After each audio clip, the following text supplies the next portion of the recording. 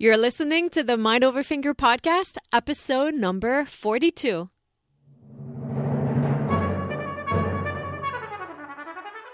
Welcome to the Mind Over Finger podcast. Discussions on mindful music making, efficient practice, and building a purposeful career. And now, your host, Dr. René Paul Gauthier.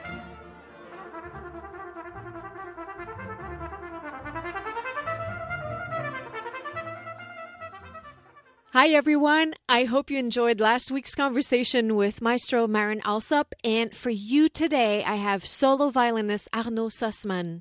Arnaud is the winner of a 2009 Avery Fisher Career Grant, and he's distinguished himself with his unique sound, bravura, and profound musicianship. Capturing the attention of classical critics and audiences around the globe, Arnaud has appeared as a soloist with several orchestras and performed recitals on world-class stages and at renowned festivals. A dedicated chamber musician, he's been a member of the Chamber Music Society of Lincoln Center since 2006, and he has regularly appeared with them in New York and on tour. A frequent recording artist, he's released albums on Deutsche Grammophon, Naxos, Albany Records, and Siema Studio recording labels. His solo debut disc, featuring 3 Brahms violin sonatas with pianist Orion West, was released in December 2014 on the Telos music label. He's been featured on multiple PBS Live from Lincoln Center broadcasts alongside Itzhak Perlman and the Perlman Music Program, and with musicians of the Chamber Music Society of Lincoln Center. Born in Strasbourg, France, and based now in New York City, Arnaud Sussman trained at the Conservatoire de Paris and the Juilliard School with Boris Garlitsky and Itzhak Perlman. Winner of several international competitions, he was named a Starling Fellow in 2006. Arnaud now teaches at Stony Brook University on Long Island and was recently named co-artistic director of music at Menlo's International Music Program. In this episode, we discuss mindsets and strategies to adopt when working on sound quality, the importance of having a strong concept of phrasing and of bow distribution and musicality, the importance of creating fluency in his playing and how he achieves it, the importance of purpose in our practice, warming up during busy periods, the value of recording ourselves when we practice, and why he believes it's important to work hard. And for the French speakers, stick around at the end. Arnaud et moi continuons la discussion en français aux alentours de la minute 32. On vous offre un retour sur certains points abordés en anglais en ce qui a trait à la production du son et du phrasé, et une conversation sur l'importance de la curiosité dans la pratique et sur comment il aborde une œuvre nouvelle. It's an information and inspiration-packed episode, and I hope you enjoy and find value in our discussion. And if so, please share the love and tell a friend about the podcast. Let's go to the show.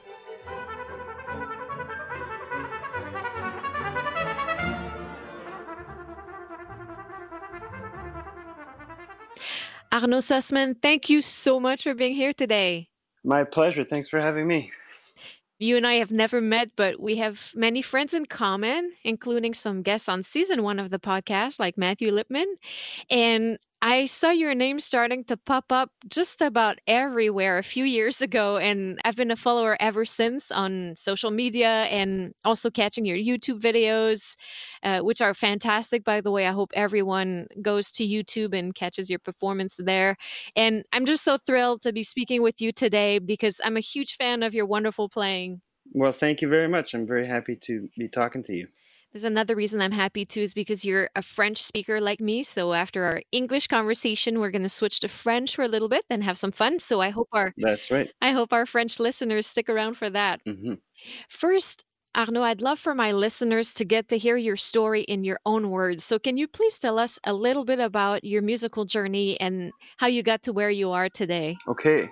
Well, I was born in France and I grew up there until 2001 when I moved to the US. I grew up in the south of France. Sounds like you're in New York City right now, actually. Yes, I'm in New York. Sorry, I can't do anything about this. It just adds to the whole atmosphere. Yes, I'm in my apartment. I just got back last night.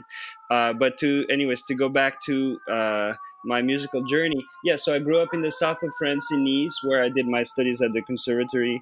And about 14 years old, I went to study in Lyon for 1 year, and then in Paris with a gentleman who is still, I consider my mentor and somebody who influenced me tremendously. His name is Boris Garlitsky. He's a Russian violinist. And as a matter of fact, I just played on FaceTime for him 3 days ago before going on to play Brahms's third violin sonata. So I call him regularly, and we have great musical conversations. And so I studied with him for a few years. And in 2001, I moved to the US. I had the opportunity to come study at Juilliard with Itzhak Perlman. And I studied with him for 6 years. I did my undergrad and my master's with him. And after that, actually, while I was still in school, I started playing for the Chamber Music Society of Lincoln Center, which has been basically the biggest part of my life for more than 10 years now. And so it was a very nice transition, because as I was a student, I started to play concerts with the society at Lincoln Center. And after school, I just was playing a lot of concerts, both solo and chamber music. And in recent years, about 5 years ago, I started teaching at Stony Brook University, which has been a great addition to my life. And there are new things coming up in my life, which maybe we can talk about later, including a new artistic directorship. But so my life has been kind of gradually evolving, my musical life, to where it is now, which is, I consider, a very fulfilling and varied place that I have. I'm lucky to be able to do a lot of things that I like to do and that I want to do in this music world. And let's talk about it now. What is that new amazing project you just mentioned? Yes. Well, I just signed a contract to be the new artistic director for the Chamber Music Society of Palm Beach in Florida, which is very exciting to me. It's kind of the next step in my journey now. So I'll be running a series that happens during the year. That has been going on for a few years now, and I'll just be taking over starting in a few weeks. Wow, congratulations. That's amazing. Thank you. Thank you. And you were just mentioning the Chamber Music Society Lincoln Center. What is the 1920 season looking like for you? What are some fun projects that you're looking forward to? Well, I go on a lot of tours with the society, and so we have a couple fun tours to look forward to. One, we're going back to Colombia, the country of Colombia, to Bogota and Medellin this time. We have a tour in Asia in December, if I'm not mistaken. We're going to Taiwan and China. I know I'm playing Schubert Cello Quintet in New York. I think in October maybe, and I kind of go week by week here, so I don't totally remember everything that's coming on this season, but there are always very exciting concerts with the society, so I'm looking forward to it all. And actually, I see that you're playing the Schubert Quintet here in Chicago, October 23rd at the Harris Theater. So I really hope I can catch that, because yes, I remember being like any 14-year-old, this your dream piece that you want to play. So it's always been one of my favorite. Oh, same for me. Yeah, absolutely. I should say you have a fantastic website, so I hope everybody goes on the website and check out your dates, read your bio, all of that nice stuff. Yes, absolutely. I actually just updated it, so it's all up to date. People can see all the concerts I have for the rest of the year. Arnaud, you have, as we just talked about, a very busy solo and chamber music career, and you have an amazing technique and you're an excellent violinist. But for me, it goes way beyond this in terms of artistry. And one of my favorite things about your playing, well, I should say two of my favorite things about your playing are your exceptional sound and your ability to shape wonderful phrases. So I'd love to talk about this with you a little bit. First, if we can talk about maybe sound quality, because that's something that I think we're all after, regardless of our instrument. And that's one of the biggest questions I get from students and from listeners is how to work on sound quality. Yeah. So I'd love to hear about how you work on developing your sound and what are some techniques or some approaches that young musicians could use to develop their sound. Right. It's a great question, and I get this often, and it's a somewhat difficult answer because there are many factors, I think, involved in working on your sound.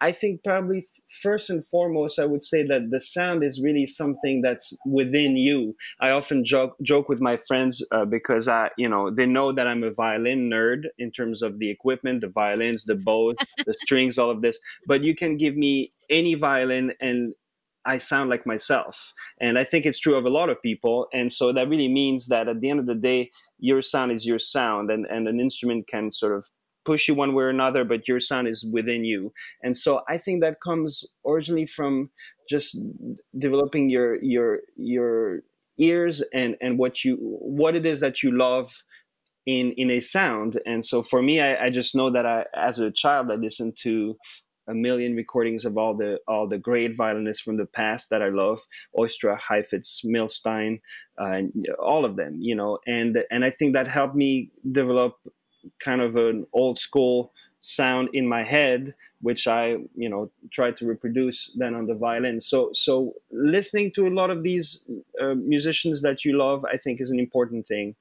And then in terms of technically on the instrument, it comes from first and foremost your approach to the instrument, the posture, the relaxation that you should have when you play the violin, which is such an awkward instrument. And so I think a lot of people's sound may end up sounding a little tight because they're physically tight. And so one of the biggest aspects of violin playing that I think of all the time is how to be as relaxed as I can, more relaxed. I always want to be more and more relaxed, more to have more depth in the string without working hard at all. And I think the biggest concept that came from my teacher, Boris Garlitsky in France, and it's a very Russian concept, is to use gravity. Use gravity to your advantage. Never fight gravity. And to use that force to your advantage so that you can create sound and play violin with as little effort as possible. So that's kind of a simple answer as far as the sound. And then, of course, if you go in depth into other technical aspects, one of the things I've been thinking about a ton in recent years is bow distribution, because that really affects how you're going to shape a phrase and how you're going to produce what you want to do musically. Because at the end of the day, if it's just a gorgeous sound without the music behind it, I don't think it really comes across as beautifully. So you want to make sure always that your sound is there to serve the music. In order to do that, you have to use all the tools that you have, including bow distribution and pressure and weight and all of the things in order to create the most beautiful music you can. So that I think I've covered kind of the different aspects of this. Again, just making sure you develop your sound through listening to musicians that you love and their sounds, and then on the technical aspects, making sure that you're never working against your instrument, but with the instrument, with gravity, and just being as relaxed as possible. Yeah, these are such important concepts that you mentioned. And I don't know, I mean, you being from France, I'm guessing that maybe you went through a similar system that we have in Quebec, which is the conservatoire system, Mm-hmm. where we have a pretty substantial background in ear training from a Yes. very young age, Mm-hmm. of solfège and dictation and even elements of music theory and history. And I feel that for me, it made such a big difference in how I develop my sound, because from a young age, you are really encouraged to listen. And that's something I would encourage students. We see them, roll their eyes so often at the idea of going to ear training, but it is so closely related to how we play. So Yes, I'm so happy that you mentioned all of those things. absolutely. And I totally agree with you in terms of the bow management, the bow distribution and all of these elements. And it's really crazy to think how to express a phrase, a concept that we have in our ear, we really have to put it through how could I say, a sound plan. We really need to plan those things so efficiently. How does it go for you between the concept of a phrase that you have in your head and how you execute it? Yeah, well, as we just discussed, this bow distribution business, I think it's one of the most underexplored concept with, especially with young players. But to be honest, with even much more experienced players, I think I don't know if it's from people's trainings or whatnot, but often people put the bow down on the string and just pull full bows, or don't really think about the impact that your bow distribution has on a phrase.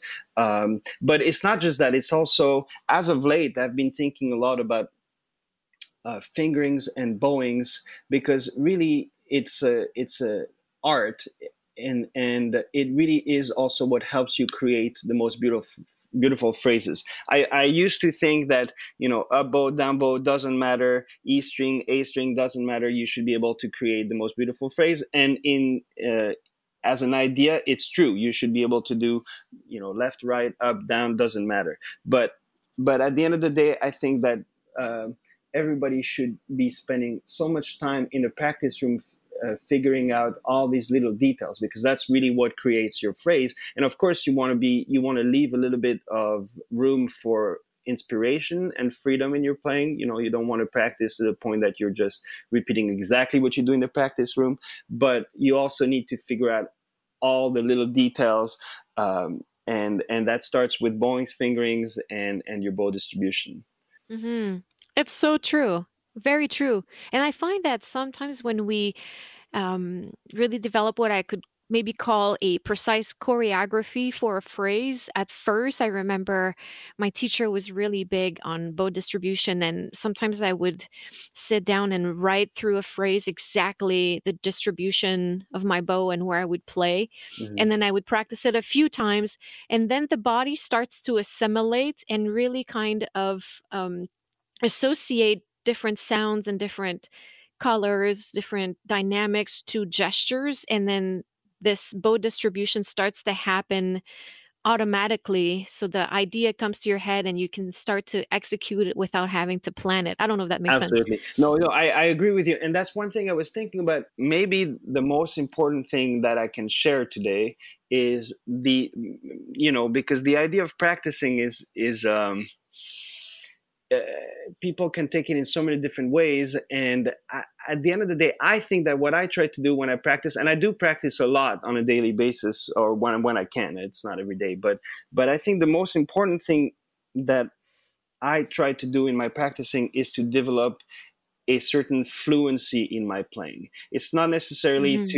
to repeat things over and over so that I can try and do exactly that in the concert hall, but it's just to develop some sort of freedom and fluency so that under any situation, it all feels as natural and as easy as possible. I don't know if that makes sense, but and that's why every day I force myself to do etudes, and I try to have a full regimen of varied repertoire, some Bach and some Isai if I can, and maybe just play through a movement of a concerto or something, just to keep a diet that pushes me in different directions technically, but mostly it's just so that there is that fluency, just kind of um, trying to every day feel more and more comfortable on the violin. Now, it doesn't work every single day. There's some days that where the violin feels very foreign. I think everybody experiences that, but I think the goal is just to try and make that instrument that at first is just such an awkward instrument to play. The position of your arms is just so silly, and so it's just to develop a way to play that feels the most natural possible. That's, I think, the most important thing for me about practicing is just to get a flow in my playing from all the practicing that I do. You mentioned earlier how important Mr. Garlitsky was for your development and what a precious mentor he was for you. Would you say that you got most of your, maybe I could call it the foundational practicing habits from him? Yes, 100%. I would say most of the biggest concepts when it comes to the approach of the violin come directly from Mr. Galsky, both from watching him play. He is such a beautiful, effortless violinist, and so elegant in his approach to the instrument. And also just from what all he taught me, a lot of the technique was built on don't etudes, so that's why I have a particular affinity for these etudes.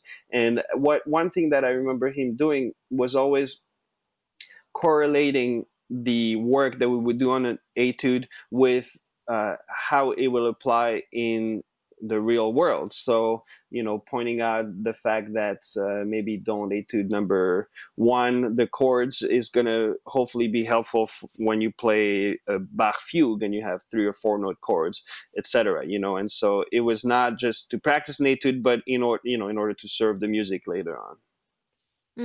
I'm so glad you brought this up, because it's so true how often I would say students feel like, maybe they don't always understand the importance of practicing etudes, but it's this correlation that you mentioned, that really the etude is in the service of the repertoire that we are also eager to get to. But absolutely, it should always feel like it's serving, for the real music that you're going to be playing later on. And again, for me, that's what I'm talking about this fluency on the instrument is, on a quite often I will just open my don't etude book or my Rode etude book and kind of read through a bunch of etudes. For an hour I just read maybe 8 or 9 or 10, and you should hopefully get to a point in your violin playing where none of this feels like work, and the intonation is good and the sound is good and you're phrasing and you're just playing violin, but at the same time you're practicing, but you're practicing for that fluency that I'm talking about. I hope that makes sense. People understand what I mean by that. That makes total sense. How do you feel like your practice has evolved throughout the years? Well, I can't say I've always practiced very well. That's a fact, and I think maybe a lot of people can relate to that. But I think as you get older, of course, you start to be a little bit more conscious about the time that you have, and you can't waste as much time playing the instrument. There's also an element of I just love playing the violin. So often it's just a lot of playing just because I enjoy that relationship with the instrument. But nowadays it's I've got to make sure that the practicing is has a real purpose. And also nowadays I feel like a lot of the practicing, for example, this morning I was practicing Dochnani Serenade, which I have to play in about 10 days. And in a way, the practicing that I have to do nowadays is to undo some of the bad habits or the bad fingerings or bad bowings that I practiced in the past, or maybe at the time they weren't all that bad, but now I'm rethinking, better fingerings, better bowings, things that are going to make the music speak better. So a lot of the practicing nowadays is to try, and it's just fine details. It's fine tuning. It's just trying to bring music to the next level, and that's something that's very important because I think people can get to a high level and sort of stay at that level and be content with it. And that's one thing that I learned from Mr. Garliski also, is always searching, always it can always be done differently, better, and you should never settle for, if you feel like you've practiced a piece well enough and you're playing it very well and there's you don't need to do anything else to the piece. You should never feel that way. And so nowadays the practicing is for either undoing some of the bad habits or trying to improve the fine details. I love that what you said about practicing with purpose. It makes such a big difference. Absolutely. It's really the secret sauce behind it all, isn't it? Yes, I think so. Everything you do should be with purpose in life, but certainly you're practicing when you have limited hours in the day. It's really has to be done with a clear goal in mind. Arnaud, I'd love to keep talking all day, but I want to be mindful of your time. And before I take you through the rapid fire questions, I have a few listener questions. Yes. First, that's a very down-to-earth question. Mundo wants to know what kind of strings you use. I try different strings every so often. I've been playing the pies by the Peter Infeld strings for the last few years, and recently I've been trying the rondos, also by Tomastic, and it varies, so I often have a different set in my case, and so I'll try something else, but I usually play tomastic strings on my instrument. Bello was curious to know about a specific warm-up routine, and you already mentioned many elements earlier in our conversation. And another aspect of your career is how busy you are. You mentioned that, we want to maintain good playing shape while juggling a very busy schedule. So what would be maybe condensed warm-up routine for you during a really busy time? Yes. Okay. Well, there's only one etude. If I have very limited time, don't etude number 8. It's the one in thirds, and that will warm you up very fast. You have to be careful, not to hurt yourself, because it can at times, get your hand a little tired. But that is the perfect etude if you have limited time to warm up. But I should point out that my friend and mentor Pamela Frank often talks about warming up, and she often says that if you have limited time, you can also just run around the block, because really what warming up is just getting your blood flowing and your heart rate up a little bit. And so sometimes when I have to play a concerto backstage and I'm getting cold because I'm waiting to get on stage, I do jumping jacks. I kind of run back and forth, whatever it is, I can get my heart rate up. That's another way to warm up. But if I just have a few minutes, don't etude number 8. That would be my go-to etude. And you could play don't 8 while running around the block for just maximum effect. Exactly. That would be the perfect warm-up. Nick wanted to know how you approached learning the score as a whole. And what he meant by that, I think, is that going beyond your solo line and getting a grasp of the harmony and the chord structure. Yes, that's a great question. That's another thing that as a younger musician, I wouldn't necessarily do.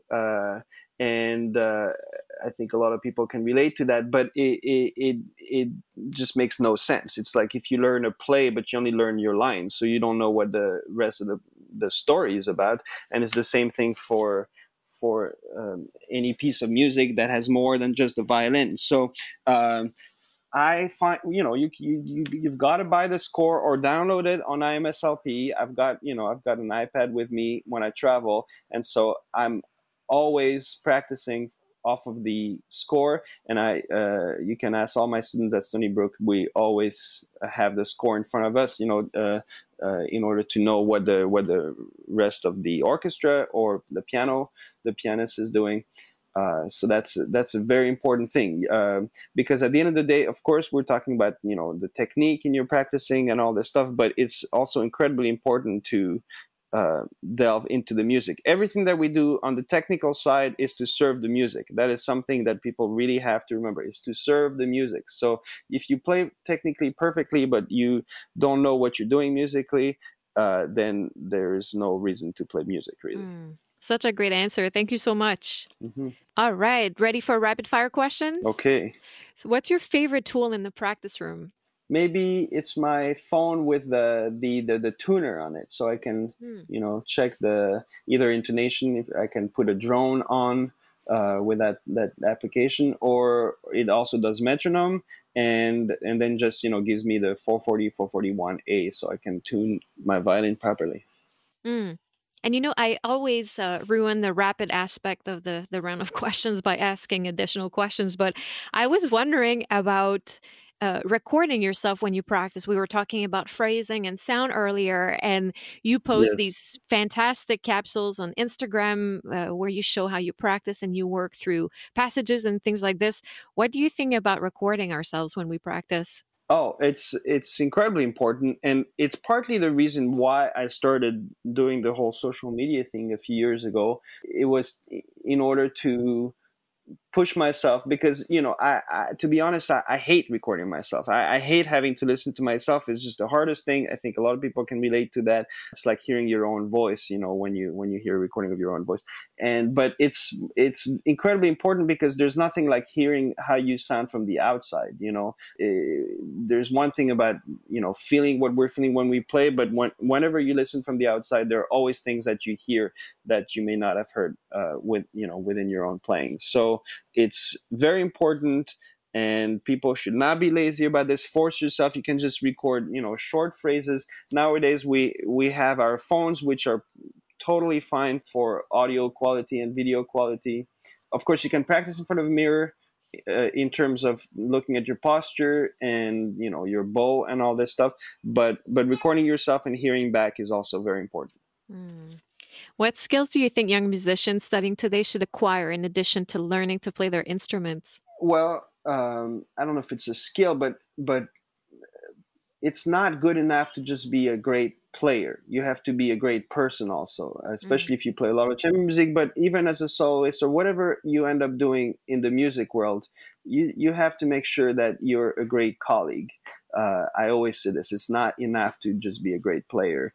And but on top of that, I think you know, we have so many amazing tools nowadays with the everything that happens on social media in order to share your music with the world. So if that's something you feel like doing, that's a nice thing to do in your life. And in order to, you know, publicize yourself. That's one of my favorite things about this social media experiment is the fact that it creates a community. And I've met so many people around the world really that have discovered me just through the online thing. So that's an important thing nowadays for young musicians. But really before that, they should just be practicing and developing their art.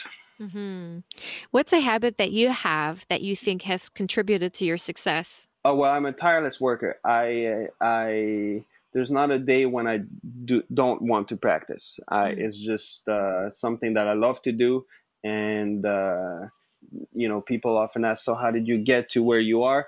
And well, I had, of course, great support from my parents, which is very important. And there's always a little bit of luck involved with where people end up. But I feel like I've put in the work, and that's very important. There are no shortcuts. You know, you have to put in the work in order to get the results. Thanks so much for that answer. I think it's really important to hear. Yep. How about a quick actionable tip listeners can implement today in their musical lives? Open a book of etudes or download, like if you're a violinist, you go and download the Rode etudes and kind of just try to read through them. I make some of my students do this at Stony Brook because that's that fluency I'm talking about. It's not for detailed practicing. It's so that you can, ideally, if you want to consider yourself a great violinist or musician, you should be able to open most pieces of music and kind of play them. You know, I mean, maybe not necessarily perfectly, but it should all kind of flow naturally. And so that's what I recommend doing. And in order to do that, you have to practice that. You have to practice being able to open you know, any piece of music and read through it. And so the best way to do this, I think, is just through etudes. That's the best thing. So that's what I would recommend. Go open a book of etudes and kind of read a couple of them and see how fluent you can be with them. I absolutely love this one. Thank you so much. Okay. Arnaud, I want to thank you. We're going to switch to French now, but for the English listeners who are leaving us, I want to, you know, just say I appreciate so much taking the time to talk with me today. It's so great. It's my pleasure.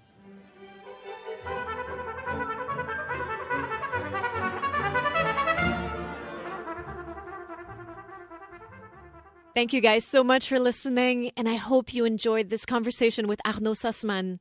I personally loved his approach to fluency and how he cultivates artistry through a thorough regimen, finding this fluency that he talks about and ease in his playing by maintaining a strong technique. I also love that he admits to working really hard because there's no choice in music or anything else for that matter. If you want to reach higher levels of playing, you have to put in serious and dedicated work. As always, you can find the show notes for this episode and more information about Arnaud Sussman, as well as resources on mindful and deliberate practice at mindoverfinger.com. I would love to connect with you and know what your favorite takeaway from today's show is. So join the conversation on social media. You can find me everywhere as Mind Over Finger. If you're looking for a community of mindful practice enthusiasts, join the Mind Over Finger tribe at facebook.com/groups/mindoverfingertribe. There you'll find inspiration, motivation, and support, as well as information and discussions on how to take your practice to the next level and enjoy the process. Next week, I'll be talking to Frank Rosenwein, principal oboe of the Cleveland Orchestra, about life as a principal wind player in a top orchestra. Again, thank you, and à bientôt!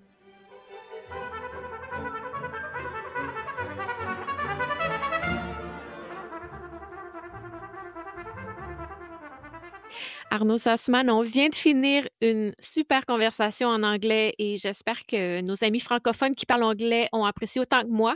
Comme je disais plus tôt, j'ai découvert il y a plusieurs années via YouTube et les réseaux sociaux et j'adore ton jeu. Alors, c'est vraiment un très grand plaisir pour moi d'avoir la chance de discuter avec toi aujourd'hui. Merci, c'est un plaisir pour moi de te parler. Arnaud, j'ai beaucoup aimé ce que tu as mentionné par rapport à la qualité du son et à comment aborder, travailler sur notre son et notre phrasé dans notre discussion en anglais un petit peu plus tôt. Pourrais-tu, s'il te plaît, nous faire revisiter un peu les concepts que tu nous as exposés un petit peu plus tôt pour l'auditoire francophone? Parce que je pense que ce sont des éléments vraiment importants. Ben, comme je disais, donc il y a plusieurs éléments en ce qui concerne le son. L'une des premières choses qui est importante, c'est de développer son son. Ton son, c'est ce qui est en toi.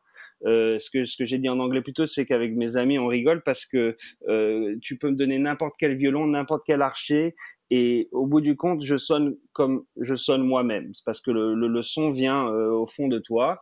Et je crois qu'au départ, c'est quelque chose que j'ai développé quand j'étais jeune, parce que j'écoutais des centaines d'enregistrements de violonistes et de musiciens du passé, la plupart, Oistrakh, Perlman, Milstein, Heifetz, tous ces grands violonistes qui ont chacun un son vraiment particulier et qui me touchaient chacun avec leur son différent. Et donc je crois que au départ c'est quelque chose qui m'a beaucoup influencé quand j'étais jeune. Et ensuite, ce que je disais, c'est aussi la tenue du violon. Comment tu joues ton violon? Il faut être aussi libre qu'au possible quand tu fais du violon. C'est ça qui va pouvoir te permettre de rentrer dans la corde et d'avoir un son aussi profond que possible. Et donc ça c'est un concept très important, c'est d'avoir une position aussi libre que possible, parce qu'au départ le violon c'est un instrument tellement bizarre.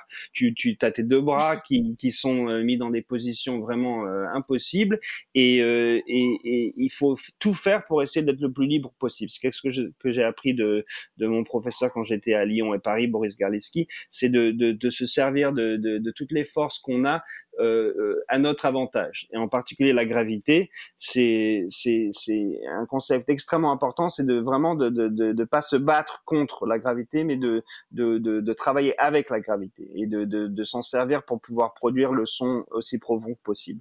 Et d'autre part, je disais aussi que la distribution de l'archet est quelque chose d'extrêmement important, parce que c'est aussi ça qui te permet de construire tes phrases musicales. Et ça suffit pas non plus d'avoir juste un son magnifique, mais qui ne change pas. Il faut pouvoir adapter le son, il faut pouvoir le changer. Il faut aussi pouvoir construire ta phrase, et en partie, c'est grâce à ce que tu fais avec ton archet. C'est tout à fait vrai.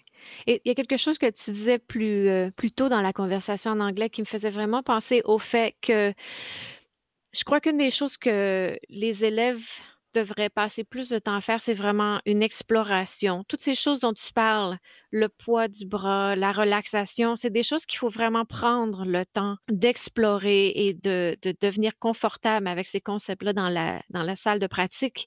Et je pense que c'est pas quelque chose qu'on fait assez. C'est pas quelque chose qu'on fait assez, puis ça dépend aussi de ton ou tes professeurs, de quelle méthode ils vont employer pour t'apprendre le violon. Je dois dire que j'ai beaucoup de chance, parce que surtout grâce à ce monsieur Garleski à Paris qui venant de la grande école russe de violon, m'a appris beaucoup de concepts qui m'ont vraiment aidé. Mais c'est vraiment des petits détails, la position du coude, du poignet de la main, du bras droit, de tes doigts. Enfin, tout est vraiment, c'est des détails minuscules, et donc il faut vraiment un professeur qui t'apprenne les bonnes choses. Bien sûr, il y a des techniques différentes, et je trouve que j'ai aussi la chance d'être venu ici aux États-Unis et de voir une autre perspective, parce qu'il y a une production de son un petit peu différente, par exemple avec ce que j'ai appris avec Monsieur Perlman.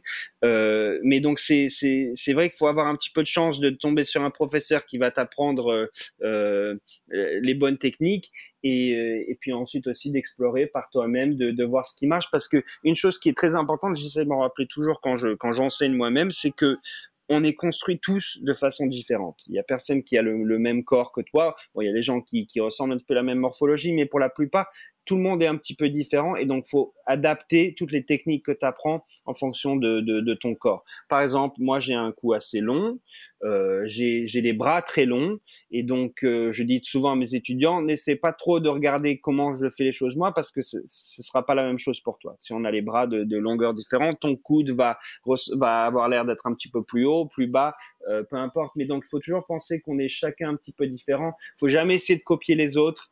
Souvent les gens me demandent qu'est-ce que tu mets comme coussin, qu'est-ce que tu fais avec la mentonnière, tout ça. Il faut jamais regarder ce que les autres font. Il faut juste essayer de trouver ce qui marche pour toi. Ça, c'est tellement vrai. Arnaud, tu as mentionné M. Garlitsky dans notre conversation en anglais, et on a la nette impression que c'est une grande influence dans ta vie. Quels sont les concepts les plus importants que tu penses que tu as retenus de lui?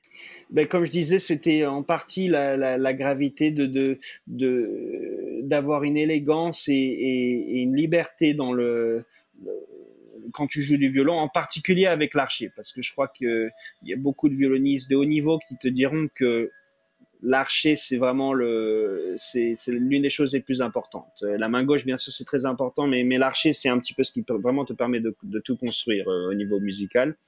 Et donc, on bossait énormément là-dessus. Mais aussi, quelque chose, je dois dire, de très important, à part la technique avec M. Garlitsky, c'est ça que je respecte le plus en ce qui concerne ce monsieur, c'est que c'est un musicien qui est curieux, qui s'arrête jamais de vouloir apprendre plus. Il ne se sent jamais avoir fini d'apprendre un morceau. Et comme par exemple l'autre jour, comme je te dis en anglais, je l'ai appelé sur FaceTime parce que je jouais la 3e sonate de Brahms, et on en a discuté pendant 1 heure, ses concepts, mes concepts, qu'est-ce qu'il en pense, qu'est-ce que j'en pense, et je vois que c'est quelqu'un qui sent que ce sera jamais la fin de l'exploration musicale. Et ça, c'est très important, parce qu'on peut parler autant de techniques qu'on veut, mais au bout du compte, comme je disais aussi en anglais, la technique, ça ne fait que pour servir la musique. Extrêmement important, cette curiosité que tu mentionnes. Arnaud, en terminant, je pense que une des questions qui revient le plus souvent est comment apprendre une pièce. Je pense que pour plusieurs jeunes musiciens, des fois, c'est un peu effrayant de se lancer dans l'approche d'une nouvelle œuvre. On ne sait pas toujours par où commencer. Et évidemment, c'est certain que ça va être différent d'une œuvre à l'autre, mais j'aimerais beaucoup savoir si tu as peut-être une façon générale d'aborder une nouvelle pièce, ou un processus que tu pourrais recommander qui t'amène, toi, dès tout début jusqu'au concert, et peut-être quelque chose que les jeunes musiciens qui nous écoutent pourraient peut-être essayer la prochaine fois qu'ils ont à apprendre un morceau. L'une des choses les plus importantes, bien évidemment, c'est d'avoir le score de ce que tu vas jouer, la partition d'orchestre si c'est un concerto, ou la partition de piano si c'est une sonate, ou le score de musique de chambre. Ça, il faut commencer toujours avec ça. Il y a plusieurs façons de faire les choses. Si tu as envie d'écouter un enregistrement avec le score, c'est possible. Je recommande pas toujours, parce que ça aussi, ça peut t'influencer au début. Quand tu apprends un morceau, tu entends un enregistrement et tu essaies de copier tout de suite. Donc, c'est pas nécessaire d'écouter un enregistrement. Mais si tu promets que tu vas pas copier ce que tu entends dans l'enregistrement, c'est possible de faire ça pour que tu aies une idée de comment le morceau il sonne. Et ensuite, il faut prendre les choses lentement. Faut pas essayer de jouer tout vide dès le départ. Il faut commencer très lentement, et puis il faut explorer. Tu commences, et il faut explorer les doigtés et les coups d'archet immédiatement. Ça, je l'ai dit en anglais, mais j'aimerais bien le dire en français aussi. Une des choses les plus importantes, ce qui vraiment te permet de jouer un morceau vraiment de la façon dont tu as envie de jouer le morceau, c'est en essayant de découvrir tes doigtés et tes coups d'archet qui vont te permettre vraiment de faire la musique que toi tu as envie de faire. Très souvent, il y a des professeurs qui donnent leurs doigtés, donnent leurs coups d'archet, et c'est bien de commencer par ça, parce que ça peut peut-être un petit peu t'aider, mais au bout du compte, ça c'est quelque chose qui est très important et honnêtement, je le fais de plus en plus que j'avance dans le monde de la musique. C'est c'est ce que je passe le plus de temps à faire quand je travaille, c'est de chercher un meilleur doigté, un meilleur coup d'archet qui va me permettre de jouer la musique de la meilleure façon. Donc c'est ça que je recommande, c'est vraiment de prendre les choses lentement et puis d'essayer. T'essayes pousser, t'essayes tirer, t'essayes sur la corde là, t'essayes sur la corde mi, tout pour te servir pour servir la musique. Arnaud Sussman, un merci énorme pour cette mine d'informations et d'inspiration. Merci à toi.